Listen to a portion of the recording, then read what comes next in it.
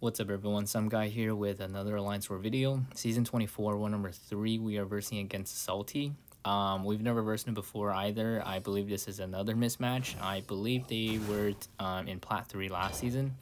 But anyway, going up here with this Korg on Ebb and Flow Knockdown. I will be using a lot of Quake for this war. Spoiler alert. One of them actually goes south, kind of. But anyway, for this fight, it's just a regular quick and shake fight. You just gotta knock him down while he's stunned and concussed to shut down the protection node, and from there on, it's smooth sailing.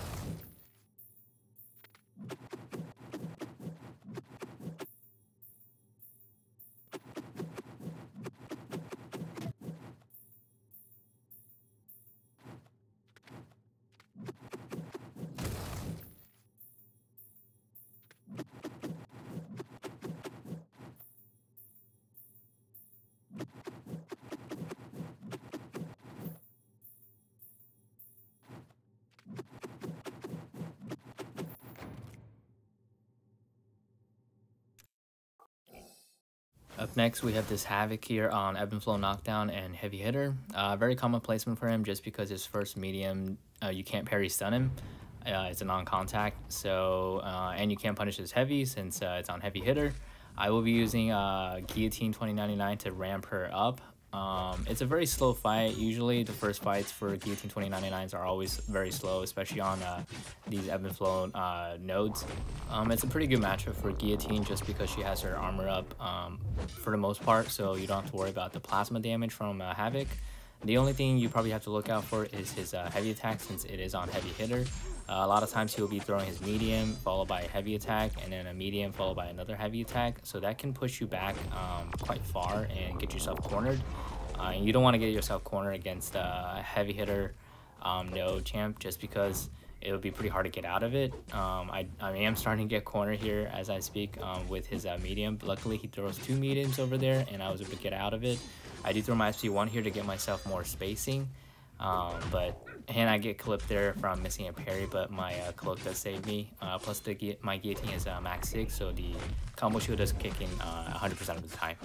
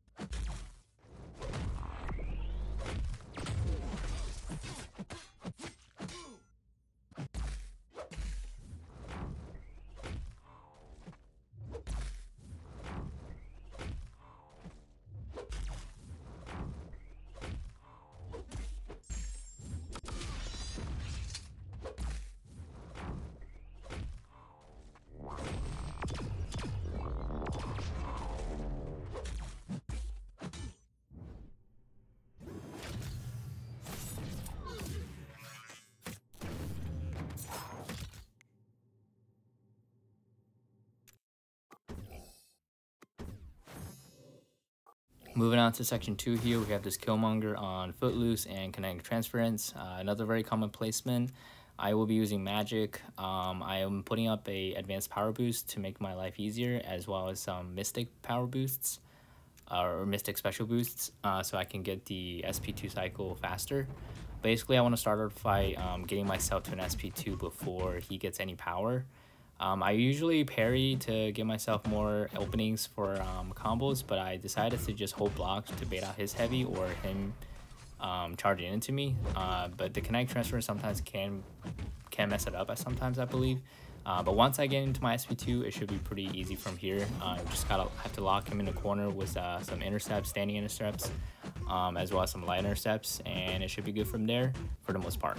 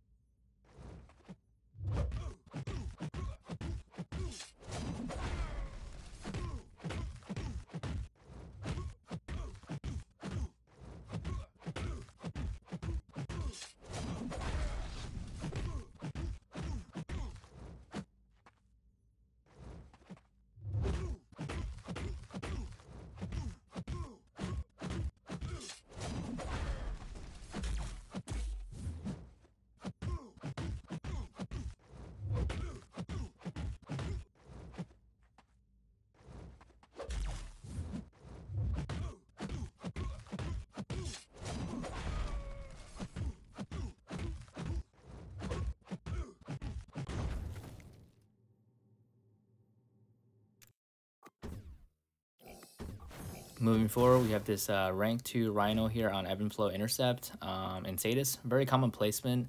I thought about using She-Hulk, but I couldn't fit her on the team.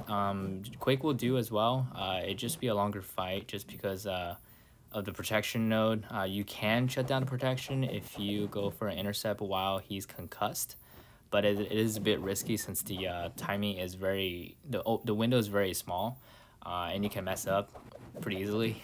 But I boosted it up big just so I can make sure I don't time out against this Rhino. I believe if he's duped, he gains more physical resistance, so it's easier to time out. Luckily, this Rhino is not duped, so I shouldn't have too much of trouble with him with some big boosts.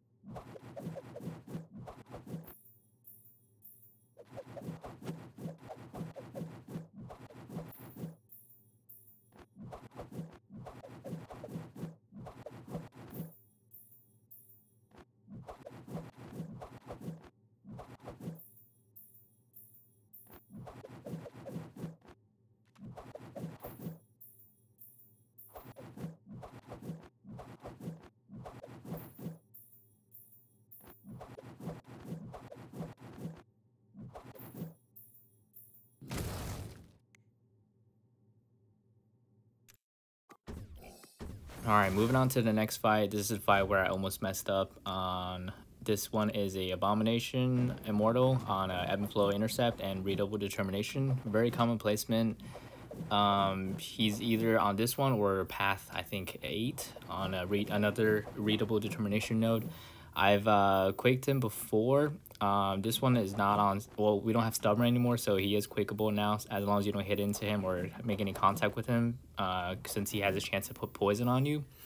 This one's only a rank 2, so I wasn't too worried about timing out. Plus, I threw on some big boosts, but I accidentally threw a heavy there, and I think it crit, and it kicked into protection node. So right now there's 2 protection on him, so I'm doing basically no damage. So right now I'm like, okay, I need to get an intercept in and to shut down the protection. Luckily he was far away and I was able to get a nice intercept in. However, I did get a poison debuff on me, but luckily I was boosted pretty big with the health boosts and stuff, so the poison doesn't do too much of damage to me. That only takes me down about 88 or so.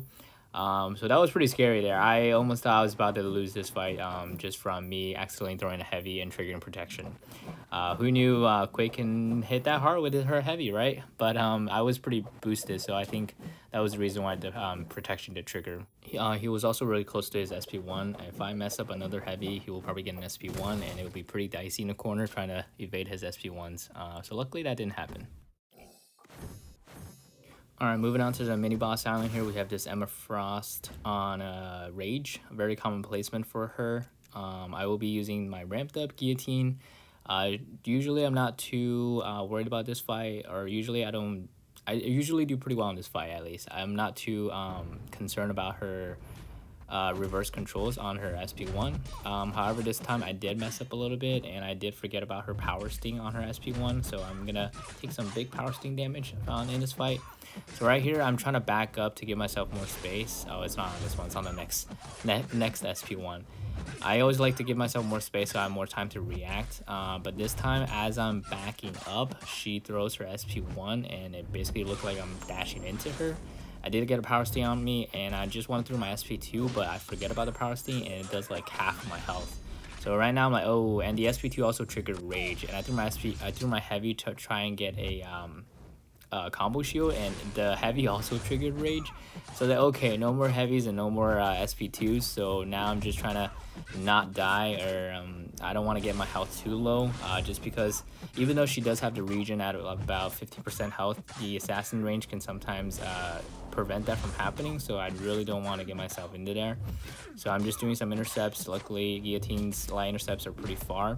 So right now I do want to ramp her up again, just in case I would need her for the boss fight. So I was able to get her down to 3%. I wanted to hit her block to get down to 2% to throw my SP3 first, just to be more safe. And I was able to do that, and the SP3 was able to kill her, and I was able to keep her ramped up. Alright, and the next two fights are all basically going to be Quake fights. There's going to be, Quake pretty much ignores all of the nodes on both of them, so it's just going to be a regular Quake and Shake fight. I threw on a extra boost just to make sure I do enough damage, just because that one time, or last war, 2 wars ago maybe, I think I timed out on the rank 3 Nick Fury on ebb and flow intercept. This one doesn't have ebb and flow, so I don't have to worry about timing out as much, but I threw it on just in case. Because of the class disadvantage. Quake and Nick Fury shouldn't be too hard. The only thing you have to look out for is his second life, just because he becomes stun immune. I think the only other tricky thing is when he goes from his first life to second life. You just have to make sure you're on point with the transition, because him coming out of it can sometimes catch you off guard, just because if he's stunned midway and it's just come out of stun. That's the one thing you have to look out for, and also just not messing up, because if you do mess up, he hits pretty hard, especially in his second life. And if he gets a if he gets a last fourth light hit on you, the bleed can do a lot of damage to you. Yeah, I think that's happened to me in the past a long time ago, but you just have to play perfectly. So right now I was able to get into a good transition to his second life here. So from here on, it's just regular Quick and Shake. It's kind of like a stun immune.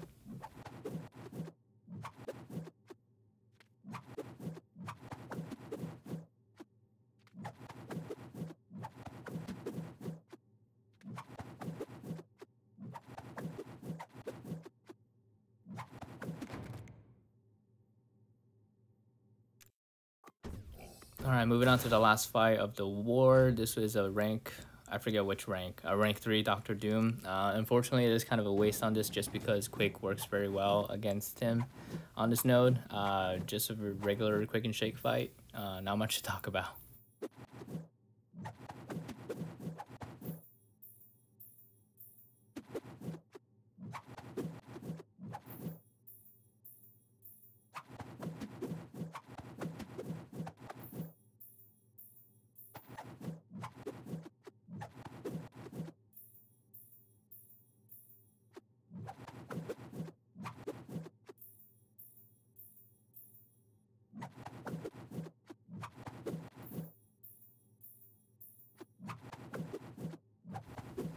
Alright, this last cycle here doesn't quite kill him, but I just threw my heavy to finish him off.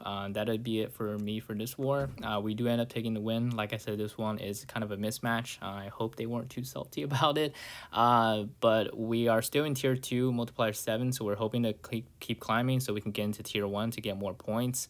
But that is it for me. Thanks for watching. I'll see you guys on the next one.